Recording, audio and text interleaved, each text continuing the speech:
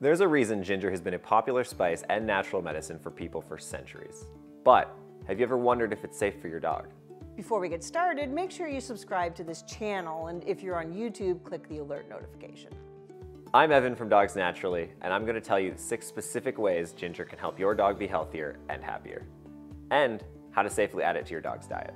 Number 1, ginger can help your dog with an upset stomach. There are many reasons your dog may be nauseous or vomiting, including motion sickness or undergoing cancer treatment. Some fresh ginger or ginger tea can probably help your dog feel better. Ginger's anti-nausea effects are due to compounds that help speed the digestive process.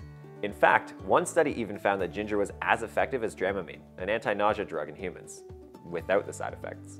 So how do you know if your dog is nauseous?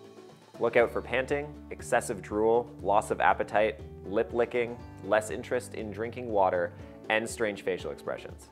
If your dog gets car sick, try giving her ginger half an hour before a car ride. Number 2, ginger may help at the early stages of bloating. Because it can stimulate movement in the stomach, it can help move the contents of the stomach out quicker, preventing buildup of food and gas. Number 3, ginger can also come to the rescue with flatulence. Sometimes your dog may have a buildup of gas due to swallowing too much air while eating and drinking, which can be very uncomfortable. Ginger is a carminative herb, which means it can help prevent gas and help expel already accumulated gas from the digestive tract. Number 4, adding ginger to your dog's diet can help ease the symptoms of arthritis. Arthritis is an inflammatory disease, and ginger has natural anti-inflammatory properties. There aren't studies in dogs yet, but a study in rats showed that ginger helped reduce inflammation associated with rheumatoid arthritis.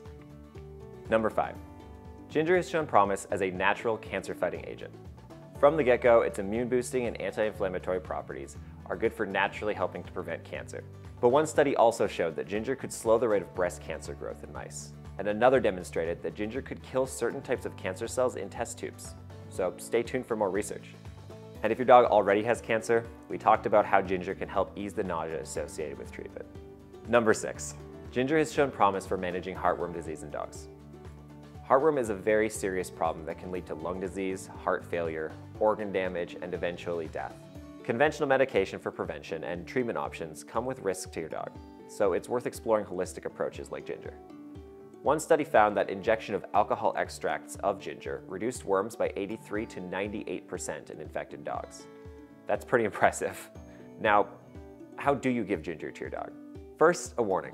Ginger can thin the blood, so you should avoid giving ginger if your dog is on any sort of blood thinning medication, will be undergoing surgery, or giving birth. It can also lower blood sugar and blood pressure, so be sure to consult your veterinarian if your dog has a condition such as diabetes.